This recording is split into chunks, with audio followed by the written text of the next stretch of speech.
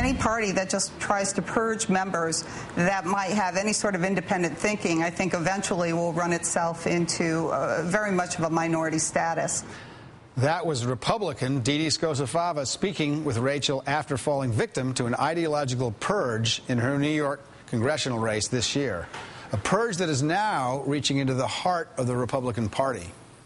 10 members of the Republican National Committee are distributing a purity principle proposal to be voted on by party members early next year.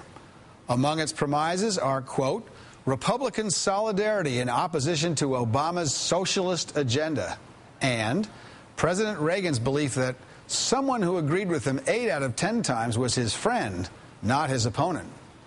The resolution proposes that in order to qualify for funding for from the Republican National Committee, candidates must sign on to no fewer than 8 of the 10 principles, including things like opposing climate change legislation, opposing gun control, opposing immigration reform, opposing gay marriage, and supporting lower taxes. A litmus test that, as Keith has pointed out on Countdown, not even Ronald Reagan himself would have passed. Big tent, meet pup tent. Joining us now is Democratic strategist Chris Kofinas. Chris, thanks very much for having us on. Good evening, for having you on. I'm so used to being the guest here. Back in the spring, Michael Steele denied that Rush Limbaugh was the de facto leader of the Republican Party. He called Limbaugh's language incendiary and ugly, and then, of course, apologized the next day.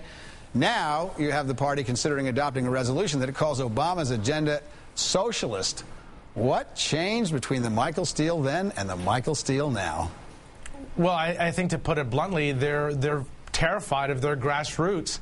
And I think what they're misunderstanding is those grassroots are leading them down a path that's going to make them more and more unelectable. I mean, you cannot have a party that has a litmus test that does not reflect either the reality or the policies that the country cares about. I mean, when you go through the list of them, it just reinforces the notion that this is a party of no. But this, I think, is a bigger problem for Steele and a bigger problem for the Republican Party as they try to figure out, how they put themselves in the strongest position for 2010. If they simply go down this road, what they're not going to do is not simply just lose candidates, they're going to alienate voters. And just in terms of candidates, look at, for example, in places like Illinois and Delaware, where 2 of the Republican candidates wouldn't meet this test. It is illogical, if not downright stupid, to be blunt about it. Chris, special interest groups do this kind of stuff all the time. They give political candidates questionnaires and they rate them and they endorse them, and based on those answers, is that what the Republican Party's doing? Well, they seem to be mirroring that. The problem with this, it's not interest groups, which are, both sides of the ideological, or all sides of the ideological spectrum, the parties or interest groups will do this. The difference here is a party basically saying who can be part of the Republican Party.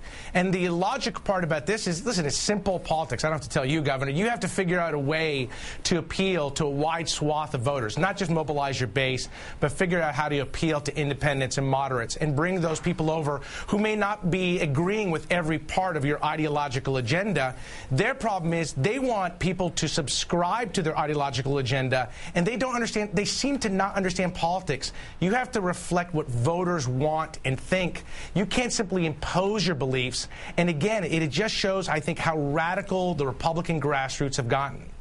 So a race like District 23 in upstate New York, where Doug Hoffman was the Conservative Party candidate, Dee Scosafava didn't meet the purity test, and so they ran her out of the race. The Republican right wing did. Most of the presidential candidates that are talked about in 2012 came in and helped run the Republican out of the race. The conservative lost, conceded, unconceded, conceded again, unconceded, et cetera, et cetera. Do the Republicans think this is a win for them?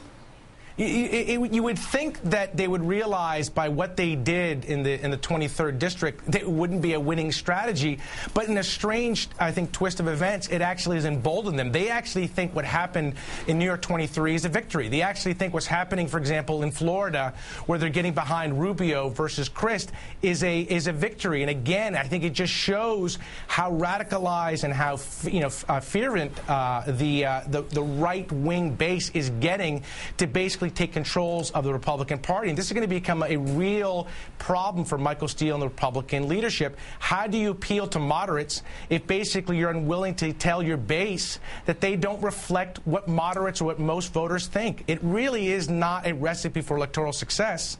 And I think this is where Democrats, I think, have a real opening, that we can come out and say, yeah, we have some tough issues, but we're addressing them. They, meaning the Republicans, simply have an ideological, radical agenda that doesn't reflect your beliefs or your agenda. Democratic strategist Chris Kofinas, thanks so much for joining us this evening. We hope to see maybe Rachel have Chairman Limbaugh on next week. Thanks very much.